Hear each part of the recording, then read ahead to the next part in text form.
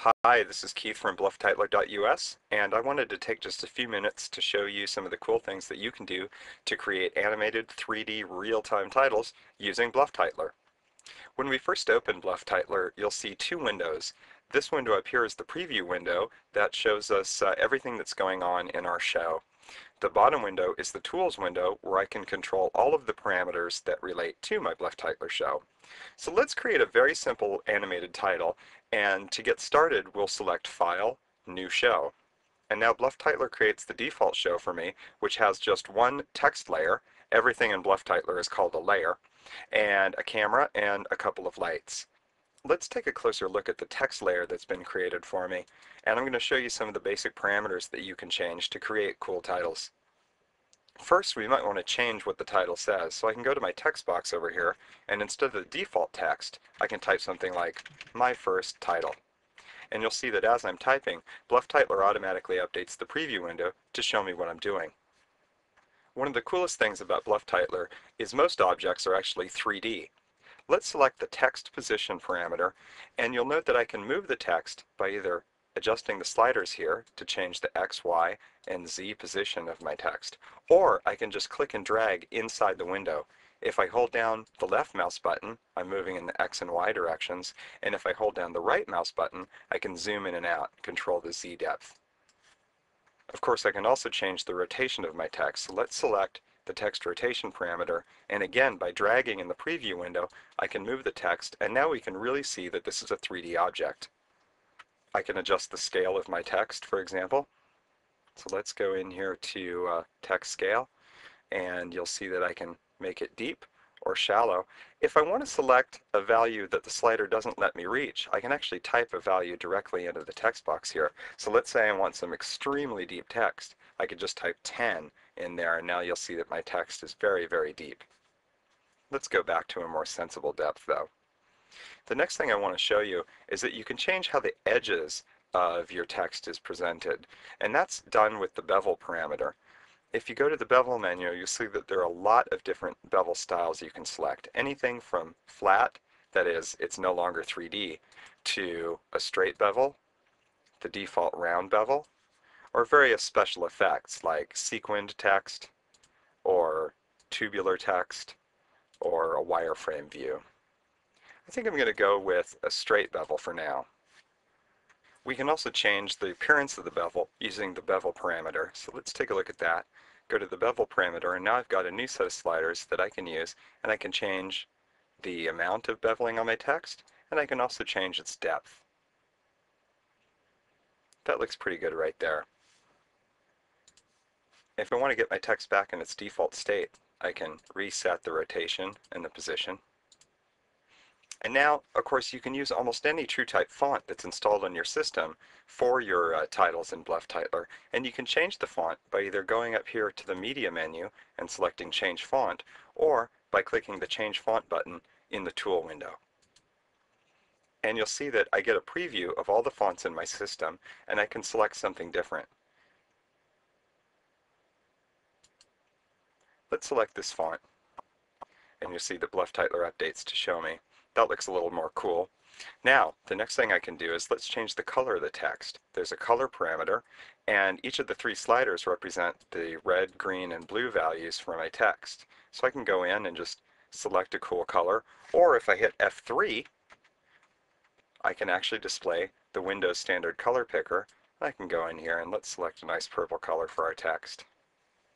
I can also do things like change the apparent shininess of the text using the specularity parameter, and I can go from completely dull to very, very shiny.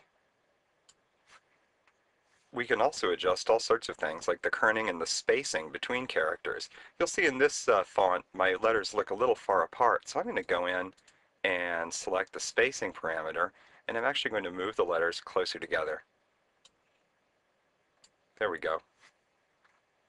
And if I'm not happy with my font, I can actually just go in and change it.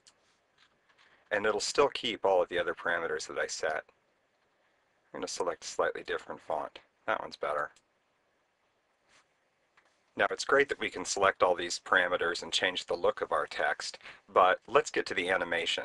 Now, let's say we want to make a title where this text actually flies in and then lands in this position on the screen.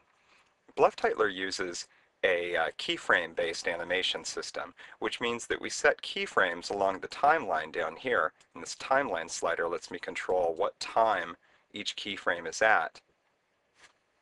And after I set different keyframes, BluffTitler will automatically interpolate between them or create all the in-between frames for me automatically.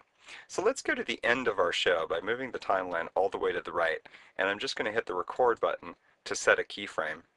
And now I'm going to rewind to the beginning of my show and set the initial position of my text.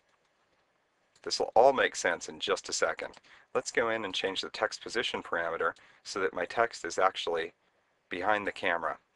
Now, when I hit the play button, what's going to happen is the text is going to smoothly move from the first position to the second position. So I'll rewind, hit play, and there's my animated title. Of course, we can do other kinds of animations like animate the rotation of the text. Let's have it flip around 360 degrees. And you'll see that it flies in, flips around, and stops.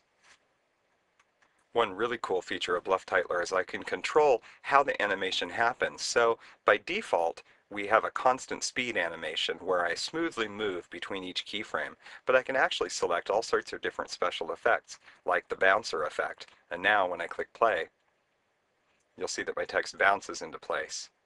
Similarly, I can do things like a decelerate move, where it slows down over time, or something like outside, where it sort of overshoots each keyframe. Let's go back to our constant speed animation style. So this animation is pretty cool, but it's not long enough for me. By default, BluffTitler creates a 3-second animation, but of course you can change that. Go to the File menu and select Set Show Duration, and now you can select the duration in seconds for your title. Let's say we want to double it, so I'm going to go to 6 seconds, and I can either stretch the existing clip or stretch the existing show. Let's go to 6 seconds, and I can either stretch the existing show or I can extend it by another 3 seconds. I'm going to select stretch, and now you'll see when I replay this show that it's a lot longer. And there's my text zooming into the screen. Alright, now another cool thing with BluffTitler is that your bevels can actually have different materials than the body of the text. So let's add a silvery border to this text. I can do that by clicking this button, which is Attach Border to Current Layer. So I'm going to click that, and I'll get my preset menu, and this shows me a bunch of different presets that are included with BluffTitler, and I'm going to select the Silver Straight Border preset. Click OK, and now you'll see on the edges of my text I have a shining silver border. Let me rotate the text to make this more obvious. So you see now I've got a shiny border. What BluffTitler has done is it's created a new layer for me, here layer 5, and you can see the parentheses tell us that it's a child of layer 4, which is the original text. And of course I could go in and I could change all sorts of parameters here, select different effects for the shining border, change its color, etc. If I'm not happy with the preset I selected, I can go to Preset and load preset, and then I could select something different. So for example, the punk border. Let's undo that change. Of course, I can always go back to my original text layer and change parameters there without affecting the border. So if I want to go and change the color of the inside of the text, I can do that by adjusting the sliders, and you'll see that only the interior portion of the text changes. Let's go with a nice blue color. So the inside of my text is this shiny blue color, and the outside is this reflective border. And this brings us to the subject of effects. You can create all sorts of different texture effects for objects in BluffTitler using the Change Effect parameter. So if I click the Change Effect button, I can select all sorts of different effects. Let's take a look at just a few of them. Now, one of the things that we can do is add a bump map. So the bump map effect, we select Open, and you'll see that now, I'm going to move my timeline here, this text has a simulated texture on it. and you'll see that it's bumpy, and the specular highlights now highlight each of the little bumps. If we wanted to change that texture a little bit, we could actually go in and select Media, Change Effect, and now you get the Change Textures and Effect dialog. And what I can do is I could select a different picture to be used as the bump map on the text. So let's go into my Textures menu, and I've created a whole bunch of different bump maps that I can use with my text. You can use Photoshop to create these, or anything that handles normal maps. Things like Genetica is a great program for creating seamless textures with normal maps. Here's one that I created that sort of looks like alien goo. And now, as we move the slider, you'll see that we have a completely different texture connected to our text.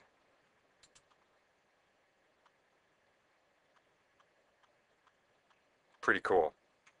Some effects actually have multiple textures, and let's take a look at a multi-texture effect where there's a color map and a bump map. So I select this texture under the multi-textures folder called color map bump map, and now if I go to media change effect, you can see that there are actually two settings here. In this texture, the first texture is used for the color map, and the second texture is used for the bump map. So let's go in and select a different picture. We're going to use this alien growth color map for the color, and then I'm going to use, where is it, alien growth normal map for the bumps. Now when I click OK, you'll see that if we zoom in on the text here, we've got different colors and different textures, and they're synced up because I created these to go together. If I go in here and hit reset on my the text color, which overrides the texture map, you can see